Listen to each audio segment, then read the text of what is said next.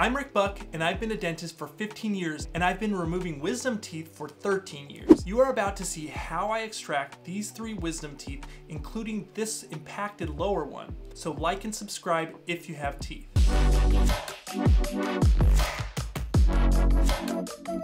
Let's start how we always do, by numbing up all the teeth. Now, if you went to an oral surgeon, they would knock you out so you didn't experience it all. But here, we just numb you up, and that's adequate for actually most people. I first take this instrument called a periosteal elevator and poke the gums to make sure they are numb.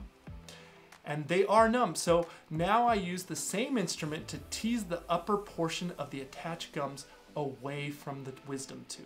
Now, hopefully you can see the tooth in the back there, but this is what we as dentists see when we're removing a tooth. Next, we take this new instrument called an elevator, not a periosteal elevator, and wedge it between the wisdom tooth and its surrounding bone. If this were a deep wisdom tooth, as we'll see in a little bit, we would lay back the gums all the way and the bone covering the wisdom tooth. But for this patient, we're just going to use this prying motion with my elevator for a little bit. The patient doesn't feel pain if they are fully numb, but will feel the pressure of this. And that pressure takes a few minutes, maybe like 10 minutes to get used to. Now, it's difficult to see because I have the patient closed down halfway. That way, when removing upper wisdom teeth, you can stretch the cheek to place your instruments optimally, and it doesn't even hurt the patient pulling the cheek. Plus, after years of doing this, you can just feel right where you're supposed to put your instrument and where you're supposed to put the pressure to loosen the tooth.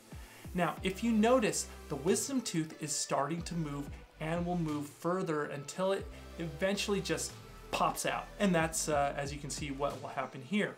In this case, my assistant will just suction the tooth out with her high volume suction. Now, we're going to do the same thing on the left side. You might note that this side is even harder to see as I'm putting pressure on the tooth.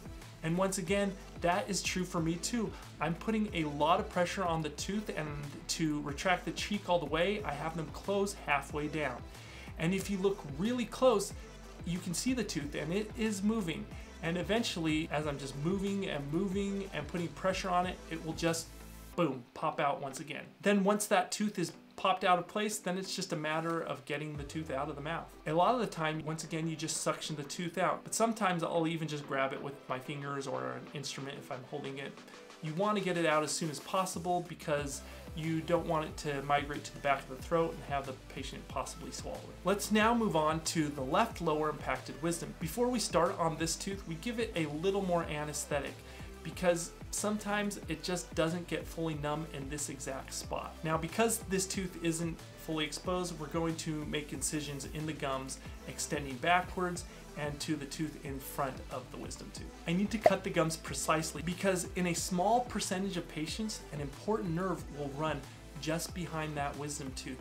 And so you want to stay clear of that just in case it is the nerve running on a different course. Next, we put that periosteal elevator that we used in the beginning, and we put it into the incision, and we just pry the gums and expose the underlying bone. It does take a little bit. Sometimes the gums are really well attached to the bone. Now, the reason we're moving back the gums is that we will be drilling a small slot in the bone around this tooth. And that is now what you will see me doing. So now as I drill on the bone, I only remove bone from the cheek side of the tooth because that is a safe area and will very likely not cause any damage to any important nerves. And another important thing about removing this bone is that it will mostly fill back in when the tooth is gone. Now, the reason why I'm drilling bone away from the front of this tooth is so that I can get my instruments in a position to put leverage on the tooth. You will also notice that I'm not just drilling on the bone, but I'm also drilling on the wisdom tooth to make space between the adjacent tooth as well. This is done so I can also get instruments in there. Once I can adequately get my instruments in place so I can put leverage on the tooth, I will put a lot of pressure on the wisdom tooth. So you're seeing me do that right now. Now, the reasons why I'm trying to put leverage on the tooth normally is to remove the tooth like I did for the other 2 wisdom teeth. But in this case, I'm just trying to loosen it a little bit. And that's because it doesn't have enough room to come out right now. That way, if the tooth breaks in a further step, the tooth is at least a little bit loose and easier to come out. Now, it's important to note for what I'm about to show you that the wisdom teeth sometimes are impossible to take out as one whole tooth. And that is because One root will want the tooth to roll out one way, and the other root will want to roll out another way based on the way they're curved. And then if there's no third way or compromise between these roots with the other teeth, you must create its own pathway out. Therefore, the next step is cutting the tooth down the middle to split the roots and the tooth in half. Once we cut the tooth mostly down the middle, then we split the tooth by prying with that same elevator that we seen before. You can tell once the tooth is split by either a cracking noise that it makes, or when you pry, the pieces will move in opposite directions, as you see here. Quickly, my favorite toothbrush, floss, and other dental products by far are in Amazon affiliate links in the description below this video. Or you can order them from the store below this video as well without even leaving this YouTube video, but only if you're using a handheld device. Those dental products will give you stunning results every time you clean your mouth. And you can also watch my video posted at the end of this video to see why they are the best and how to brush and floss your teeth with immaculate results. Now that the roots are separated, we keep wedging them until one of them becomes really loose.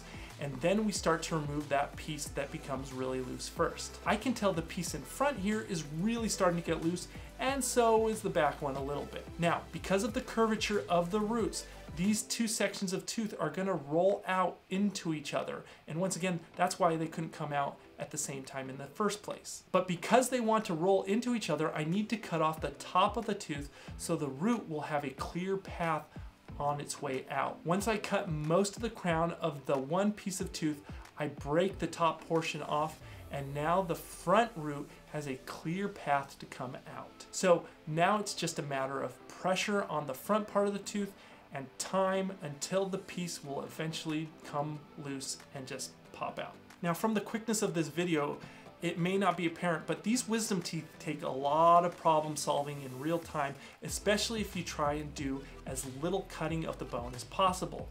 But even though it looks difficult, they always come out like this one is here finally coming out. Normally after the first root comes out, the next one will follow pretty soon after, normally. You will especially see here how the second root, as it comes loose, wants to roll out forward, and how it would have never came out if the tooth were stopping it right in front of it, which is why we needed to separate the two halves of the tooth. Now, this is something also common you'll see. Here the root is still stuck in the socket even though it is completely loose. So I need to find the right instrument to roll it out in just the right way so it comes out. Like I said, it's problem solving. It's almost like a puzzle. It's kind of fun after a while. Now, after the tooth is out, let me just pause to show you how big of a socket this leaves behind. And this size socket is normal for this kind of impaction.